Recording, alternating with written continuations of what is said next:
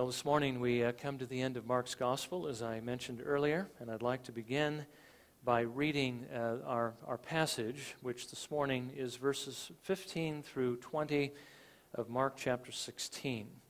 And again, you can either follow along on the screen or turn to it in your Bibles. One thing you may notice in your Bibles is that verse 14 is included in this paragraph, and I actually included it in last week's sermon. I'm going to begin reading in verse 15, but just to remind you that what happens in verse 14 is actually in a different location than what's happening in verse 15. Verse 14 happens in Jerusalem. Verse 15, where we're reading, happens at one of the mountains that Jesus designated in the land of Galilee, in which he would show himself to his apostles final time before ascending into heaven. But let me go ahead and read that text for you. Mark 16, beginning in verse 15. And he said to them, "Go into all the world and preach the gospel to all creation. He who has believed and has been baptized shall be saved, but he who has disbelieved shall be condemned. These signs will accompany those who have believed. In my name they will cast out demons. They will speak with new tongues. They will pick up serpents, and if they drink any deadly poison, it will not hurt them. They will lay hands on the sick, and they will recover." So then, when the Lord Jesus had spoken to them, he was received up into heaven and sat down at the right hand of God. And they went out and preached everywhere, while the Lord worked with them and confirmed the word by the signs that followed. And then, I'm not sure if the rest of this text is here on the screen, but there is one last parenthetical verse here. And they promptly reported all these instructions to Peter and his companions. And after that, Jesus himself sent out through them from east to west the sacred and imperishable proclamation of eternal salvation. By the way, you'll probably notice that section there really didn't fit with what went on before, because Peter was there when Jesus gave the instructions. This doesn't follow from the end of verse 20. It actually follows from the end of verse 8. But we're going to get into that in just a few moments. Anyway, may the Lord bless again this part of his word to our hearing this morning. Now, last time, as you recall, we were looking at the resurrection of Jesus Christ and the importance of the resurrection to our Lord himself, because remember, this was his Father's vindication. It was basically the Father's witness or testimony that Jesus was in fact who he claimed to be, and that he actually had done what he set out to do, what he said he would do. The resurrection from the dead is a pretty powerful testimony to that fact. We also saw that it was Jesus' justification, again from the Father, that the sins that he had carried on the cross, remember, they weren't his sins, but our sins, if we've trusted in Jesus, and the sins of everyone who would believe on the Lord Jesus Christ. It was his justification that those sins had been paid for. And so now he is freed from the dead. You know, the wages of sin is death. And if those sins had not been removed, those sins would have kept Jesus in the grave. But the fact that he paid for them means that, you know, they've been discharged. The fact that he was raised from the dead means that the Father has accepted his payment. And that, of course, means that there is forgiveness. And that's why the resurrection is important for us. Because if Jesus hadn't been raised from the dead, as we saw last week, then neither would we. Paul tells us that if Jesus hadn't been raised from the dead, then those who had fallen asleep in Jesus, those who had died, would have perished. And when we would die, we also would perish. We would basically go to hell with the rest of mankind who didn't trust in Jesus Christ to begin with. The resurrection is important because it is our deliverance from death, from hell, from the grave. Without the resurrection, Paul said, we would be of all men most miserable. But finally, we also saw why it was important that the disciples, and we, of course, as well, believe that the resurrection actually took place. Why it was important for Jesus to appear to them. That they wouldn't, that they didn't continue grieving and mourning over the fact that their Lord and their Savior had been crucified and he was in the grave. Why it was important that they continue not to really not believe, if I can put it that way, testimony that Mary and the women brought to them, and also the two on the road to Emmaus told them. And that reason was that they were to be witnesses of the resurrection. Now, to be a witness, you have to see what it is that you're going to testify of, what you're going to bear witness to. And if you're going to be a good witness, a convincing witness, you have to believe strongly enough that what you're saying is true. I mean, how are you going to convince people that Jesus rose from the dead if you're not convinced that Jesus rose from the dead?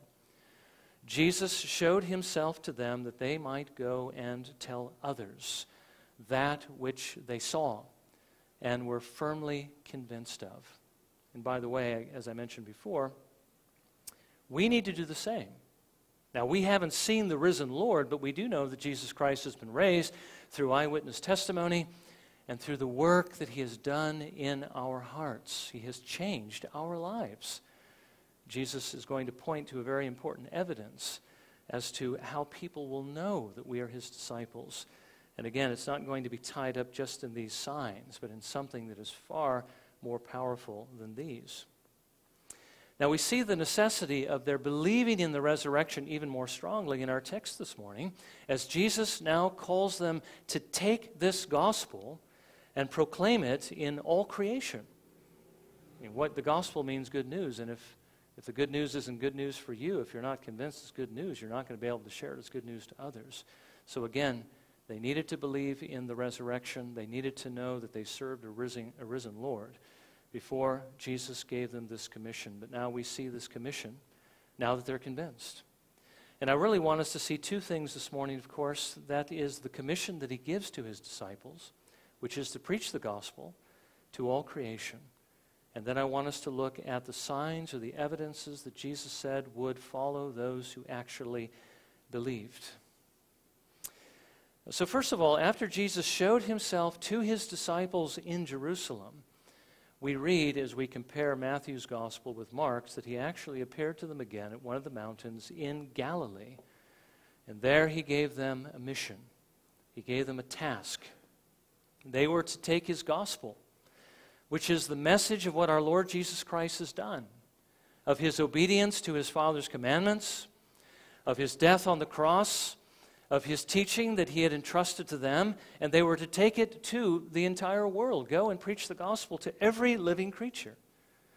Now, here's something we need to be thankful for, because Jesus did not say, just go to the Jews, but go also to the Gentiles. Now, you know from Scripture that on numerous occasions we read that Jesus sent his apostles to preach to the Jews first, and then to the Gentiles. And we may ask, well, why to the Jews first? Well, it's because, of course, this gospel was the fulfillment of all of God's promises to them. And so they had to hear it first, because God promised it to them first. But after they heard it, and either accepted or rejected it, then they were to go to the Gentiles and preach it to them, so that they too might come to know the Lord Jesus Christ. They might too have eternal life. And this, of course, was in fulfillment to the promise that was actually made to Abraham, that through his seed, all the kingdoms, all the nations of the earth would be blessed. Again, we need to be very thankful for that, because, as I mentioned before, I don't think any of us here are natural children of Abraham. And actually, in this present age, it might be to our advantage, because so many Jews today do not believe in their Messiah. And so the Lord has been pleased to reveal his Son to the Gentiles, to those who were not his people, in order that we might have life, but also in order that he might provoke them to believe. Now, Jesus did say that those who believed would be saved. And again, we understand by that, not just that they believe that testimony, that they believe these things just took place, that they actually happened, but that those who believe these things might actually put their trust in the Lord Jesus Christ. The word that is translated in our Bibles, faith, in the Greek language, is actually an active word. It's a word that means to act on what one believes. To the Jewish mind, and again, this is given in a Jewish context, if you say you believe something, but you don't act on that belief, then you really don't believe it to begin with. It's something that, well, I don't know. What do you think? If I said there was a bomb in this pulpit, would you believe me if I stood here and continued to preach even though there's a bomb here? No, you wouldn't believe it because I didn't act on it. I didn't do something about it. If I really believed there was a bomb here, I would try to get the bomb out of the building or to try to get us out of the building. Well, the same thing is true with regard to the gospel. One might believe it's true, but you really don't believe it in a saving sense unless you act on it. You have to actually trust this one who is offered to you as a Savior. So Jesus is saying that if you really believe the gospel is true, or those who really believe it will turn from their sins and they will trust in Him as the gospel actually requires. And if you do that, Jesus says, you will be saved. But now what if they don't believe? Well, Jesus says in verse 16, he who has disbelieved will be condemned. Now we might think that that's a bit harsh, but we know from Scripture that it really isn't. Because a person who is condemned not merely for rejecting Jesus Christ, although we do believe it's a very serious sin to reject the gospel. Jesus did say on one occasion that it would be more tolerable for Sodom and Gomorrah on the day of judgment. Those people of those cities were extremely wicked, as we know. It would be more tolerable for them than for Capernaum. And yet Capernaum wasn't guilty of having committed such sins as they committed in Sodom and Gomorrah, and yet they were guilty of a greater sin. They heard the gospel. They heard Jesus teaching and preaching in their streets. They saw His miracles, and they still did not believe. Jesus said it would be more tolerable for Sodom and Gomorrah because they committed those sins in darkness than for Capernaum, who heard the gospel and rejected it. It's a very serious sin to reject the gospel. But that's only one of many reasons why any will be condemned. The reason why they will is because they're rejecting the only way that God has given that man might be saved, that he might be forgiven. And if you reject the only way of forgiveness, then you're going to have to stand trial before God for all of your sins. So they're not being condemned merely for rejecting the gospel. They're being condemned for all the sins that they're committing, which is, again, why it's a very dangerous situation to be in if you haven't trusted the Lord Jesus Christ, because at every moment you're in danger of judgment for your sins. You need to run to safety in the Lord Jesus Christ by turning from your sins and trusting Him. Now, Jesus goes on to say that those who believed were also to be baptized. And as we saw last Lord's Day evening, that Jesus is not saying here that baptism is a part of the equation of salvation or that formula by which a person might be saved. It's only the outward symbol of what actually does save you. And the Bible tells us plainly that Jesus alone is the one who saves. That it's by trusting in Jesus Christ alone that we are saved. And that by trusting in Jesus Christ, it basically, the Spirit of God is baptized us into the Lord Jesus Christ. It's a spiritual immersion that the Spirit of God performs when He actually puts you in Jesus Christ, when He connects you to Jesus Christ. I mean, we're born outside of Christ. We have to be in Christ if we are to be saved. The Spirit of God is the one who actually places us in Jesus and gives us all the benefits that Jesus Christ has actually purchased for us in His life. Now again, Jesus is the one who does the work. The Spirit is the one who applies it. But water baptism is the symbol of this spiritual baptism, and it is Jesus' mark of ownership on you. It is not what saves you. Now I want you to notice that Jesus did not say, if they believe, but they're not baptized, that they're going to be lost. It's only if they don't believe that they would be condemned. Because baptism, again, is not what saves you. I'm just emphasizing that because of what we saw last Lord's Day evening. There are churches, historic churches, and even churches, well, that aren't just historic, but exist today. Several, as a matter of fact, that believe that baptism saves you. Baptism doesn't save you.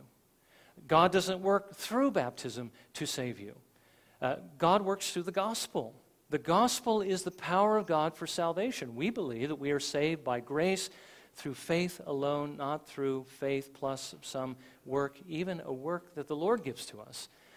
Baptism is something we submit to as the evidence that we have been saved. We receive that mark upon us because the Lord desires to put it on us, and because it does represent, again, what has happened to us spiritually, but it's not something that saves us.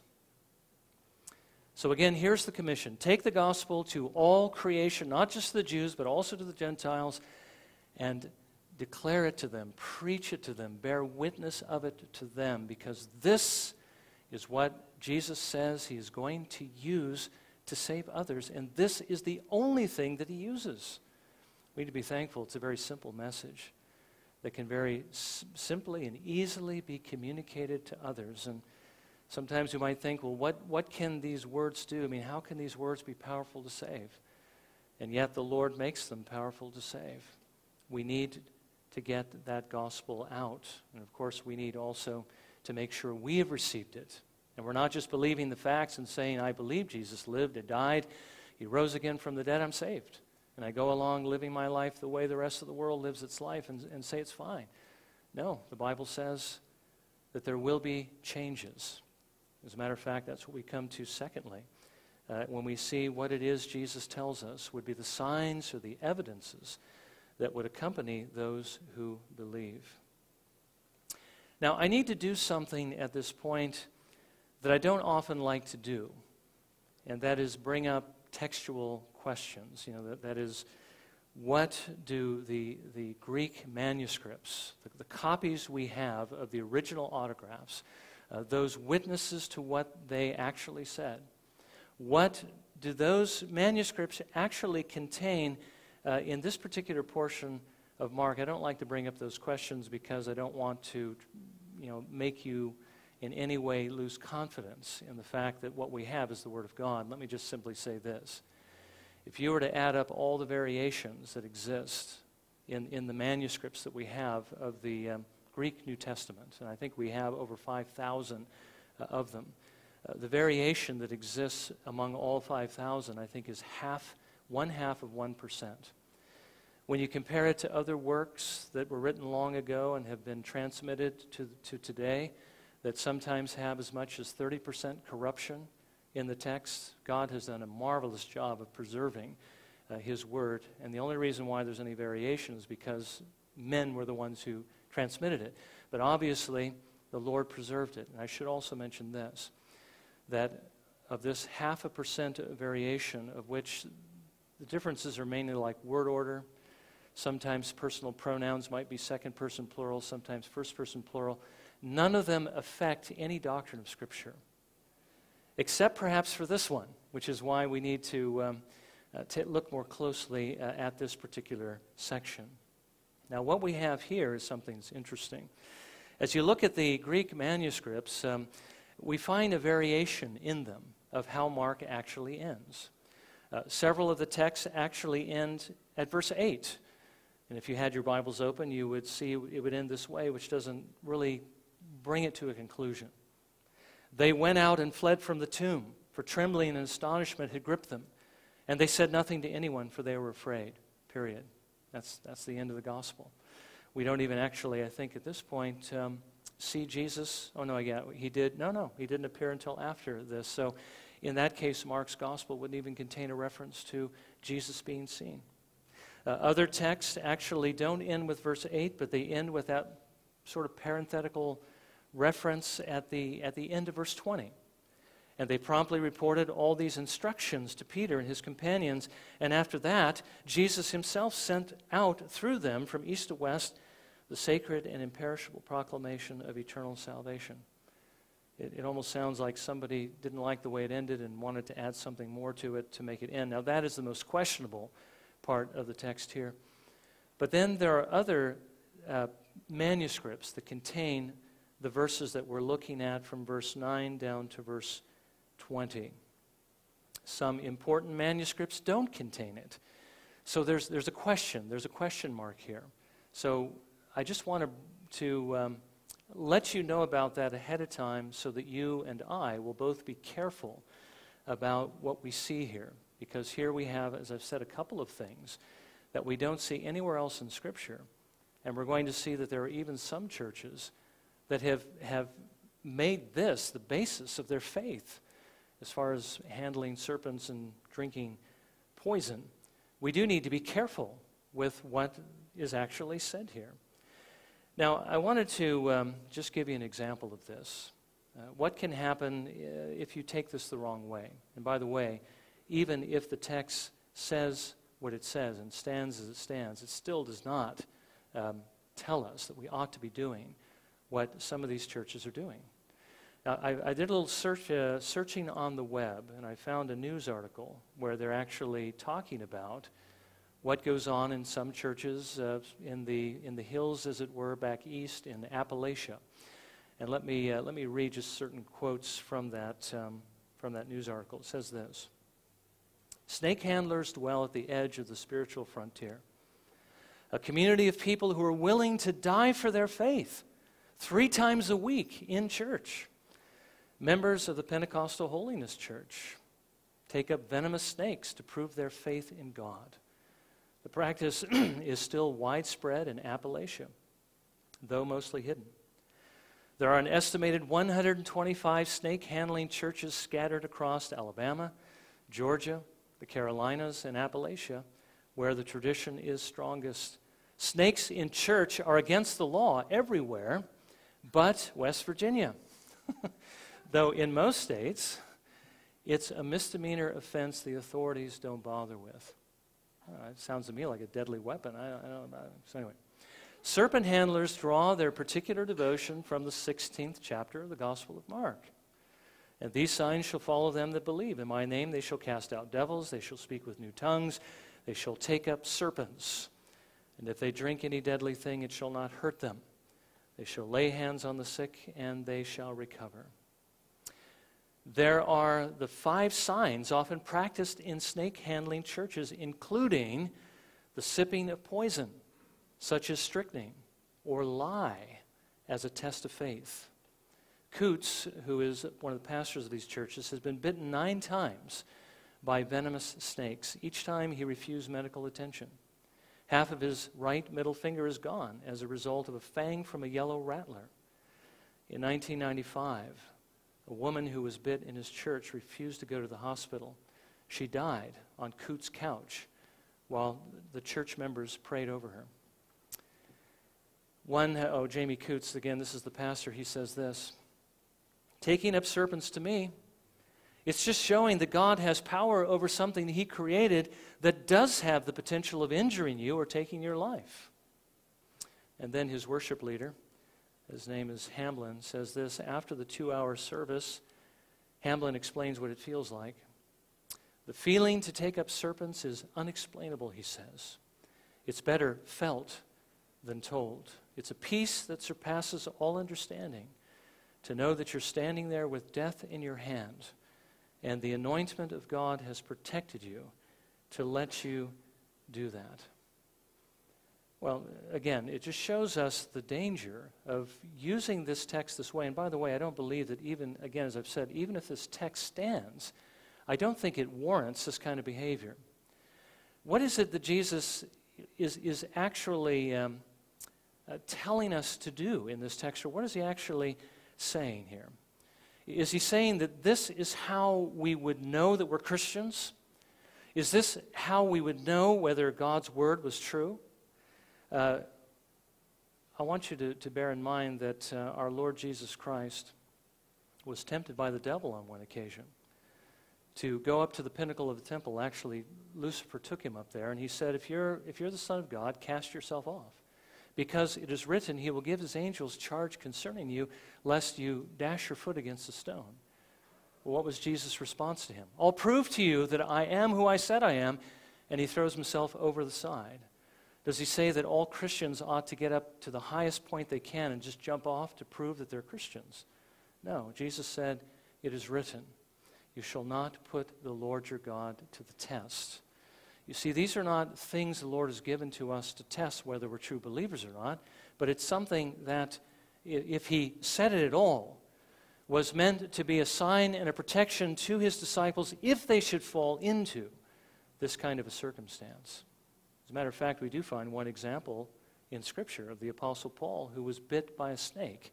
He took some wood, he put it in the fire, a serpent came out of the fire and fastened onto his hand. Before he could do anything about it, he didn't take the viper and say, look, I'm a Christian, and put it on his hand. But the Lord preserved him through it, as he promised that he would. I don't think we're going to find any examples in Scripture of any of the disciples drinking poison. But we certainly do have examples of the other signs that the Lord gave to some of his disciples. On one occasion, the Lord gave the 12 the power to cast out demons, to lay hands on the sick, and to heal them, even to raise the dead. On another occasion, he gave this authority to 70 of his disciples.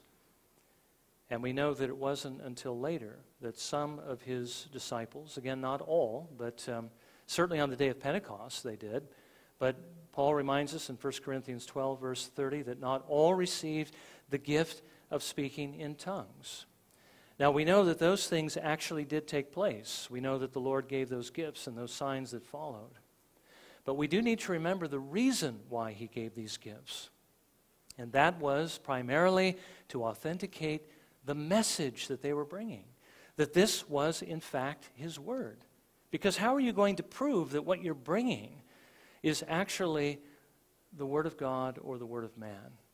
Well, God actually proved it by performing miracles, by doing signs and wonders that were so present and so inexplicable that people were amazed and it stopped traffic. Again, not like the miracles that we often hear about today, which you're looking to see whether it actually happened or not, and there's still some question. The kind of miracles that the Lord performed were things that they saw, they immediately knew that something had happened there was beyond their ability.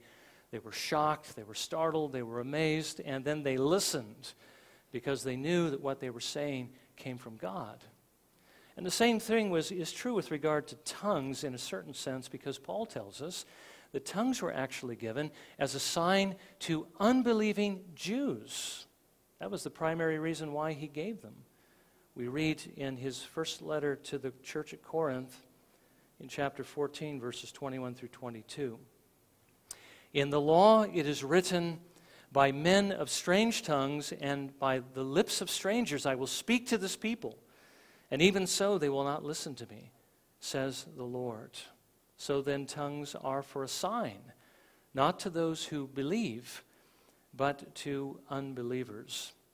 As a matter of fact, that text he quoted was specifically prophesied regarding Israel. God was going to speak to them in the future through various languages, and yet they still would not believe, through the lips of foreigners.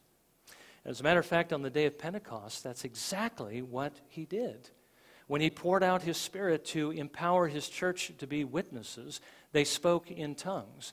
And by the way, when those who had gathered in Jerusalem and for the Feast of Pentecost, which was one of those three feasts that all the male Jews would have to appear before the Lord in Jerusalem, on that one occasion when they heard the sound that the Spirit made as he was descending, they rushed to see what was going on, and they gathered around where the disciples were gathered, and they heard the disciples, who were not from their particular area, speaking in their own languages.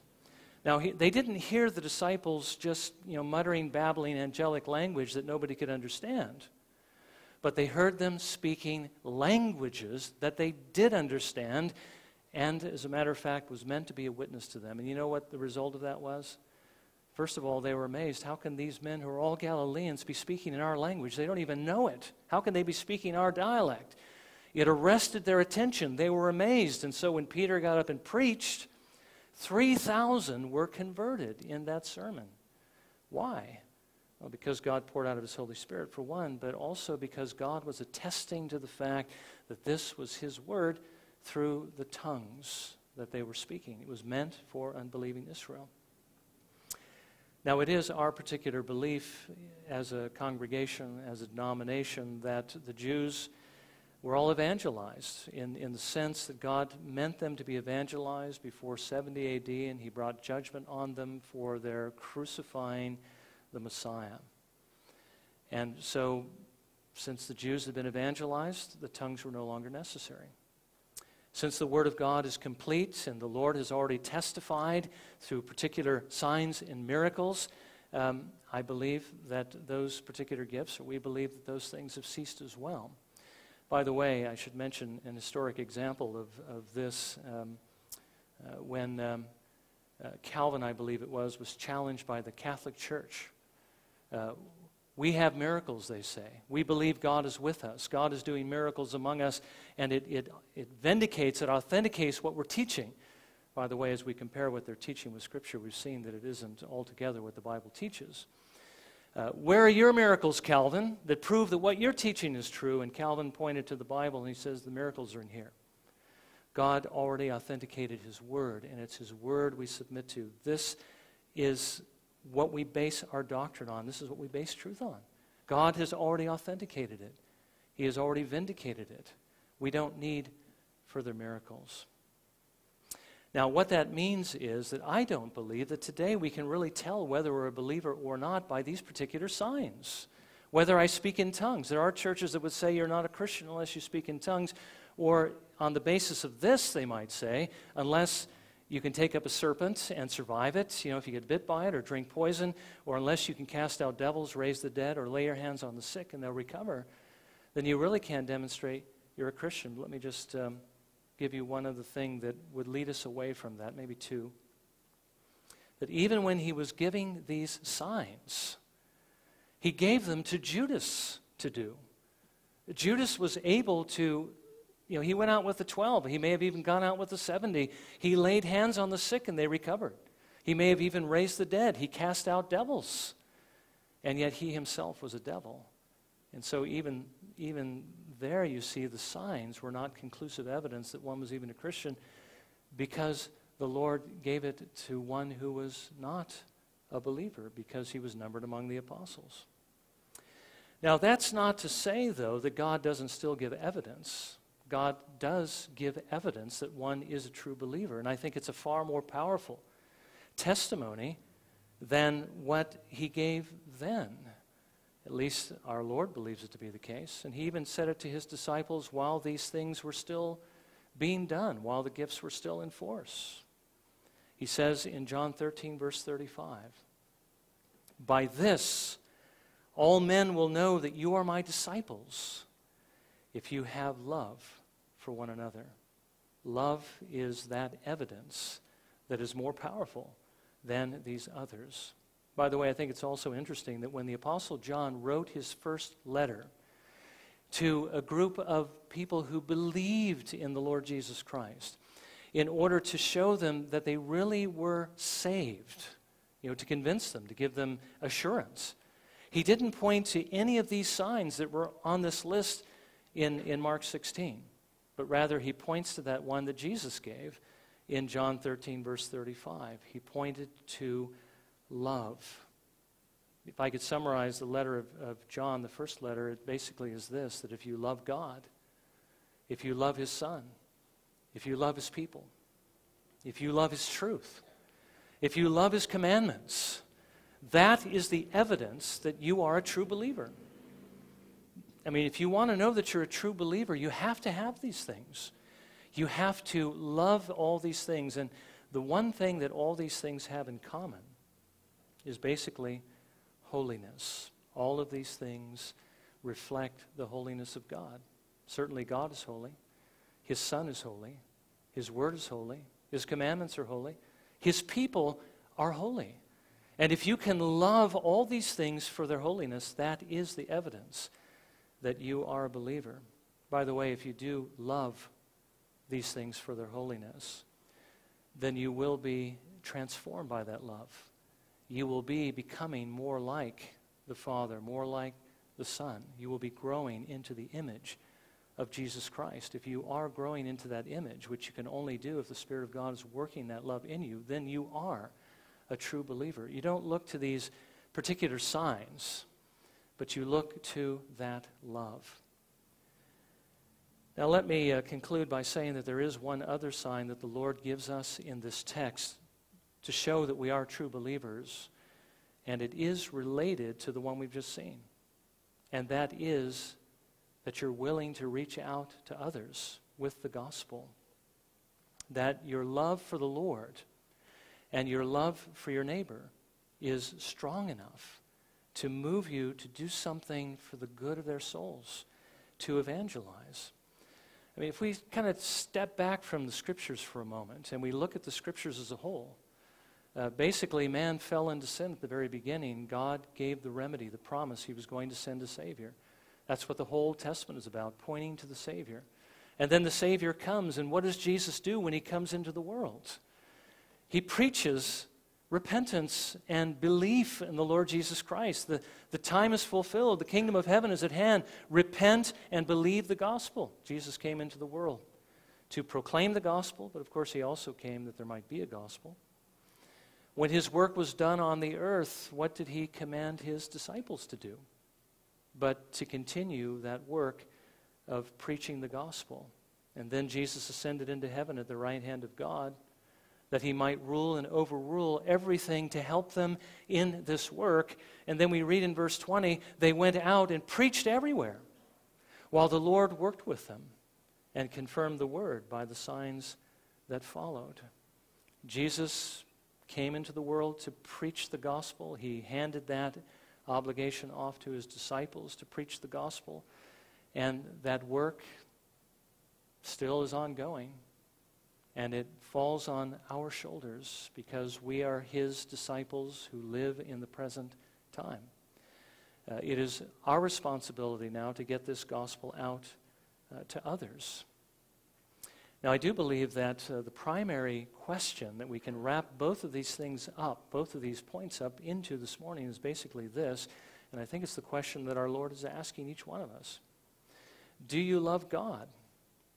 And do you love your neighbor enough to bring the gospel to them, that they might find forgiveness and life, and that Jesus might be glorified? Now, the only way that anyone around us is going to be saved, I think we understand this quite clearly, is if we bring the gospel to them. That's the only way. We're the ones who have it, and so we're the ones who need to do it. Now, the only way we're going to do it is if we love the Lord strongly enough, and if we love our neighbor strongly enough to overcome anything that might be making us unwilling to do it. Again, the idea of the things that might happen. Somebody might get angry at me, might not want to be my friend anymore, might not want to hang around me, might turn other people against me. Those things happen. But those things, again, is what we have to expect is going to happen in the world. We can't let it stop us. If we don't share with them, they're not going to be saved. If we don't share with them, they're going to go to hell. If we don't share with them, we're not doing what the Lord calls us to do. And again, realize the Lord is not necessarily calling us to do this full time. And I'm not saying that you have to share with absolutely everybody that you see at every moment so you don't get your work done, that you can't do other things. But we all understand that the Lord does bring into our lives people and opportunities, friends, neighbors, people we work with, family members, immediate family, more extended family members. We all have a field for evangelism, a field for mission work. And we may be the only witnesses that these people actually have. We've got the message. We know it saves. We know that God makes it powerful to save. It saved us. We know it could save them. The Lord tells us to take the message to them that they might be saved, that they might repent and turn to him. We have to overcome this unwillingness to reach out to others. So basically, this love that I've been talking about here is the evidence that we are true believers, that the Holy Spirit actually lives in us. He's performing His saving work in our souls, but it's also what we have to have in us if we are to reach others with the gospel, because otherwise we're never going to be able to overcome our unwillingness to do it for all the reasons already listed. So if you are the Lord's this morning and you have the love of God in your hearts, then cultivate that love. Work with the Lord. You know, sanctification, which is what the Lord says will be the evidence that will follow our justification. The fact that we've truly trusted in Jesus, we will begin to be transformed into His image. That sanctification, that work of the Holy Spirit, is that by which He transforms us into the image of Jesus. He is working in us to make us more like Jesus. What was Jesus like? Jesus evangelized. Jesus lived a life in every part that was one continual act of sacrifice, of love and devotion and worship to His Father. As a matter of fact, the Apostle Paul tells us that we need to do the same thing. We need to offer ourselves up as living sacrifices to God. We need to give our whole lives to Him in a continual act of love, worship, and devotion, among which we need to do what Jesus would do in caring for the lost, and that is reaching out to them with the gospel that they might be saved. So again, we all know, I think, by this time how we cultivate that work of the Spirit in our hearts. We do need to use the means God has given to us to build up His presence in us, to be filled with the Spirit so we can overcome the obstacles, so we can actually reach out and that others might be saved. So may the Lord help us to do this. May He give us the grace, as it were, the push through really the whole Bible. This is what everything that the Lord has come to do is about. Sometimes we think it just sort of ends in our salvation. God has saved me. I'm on my way to heaven. I'm safe. That's what it's all about. And I'm content with that. But we need to realize that God saved us for more than just our personal safety.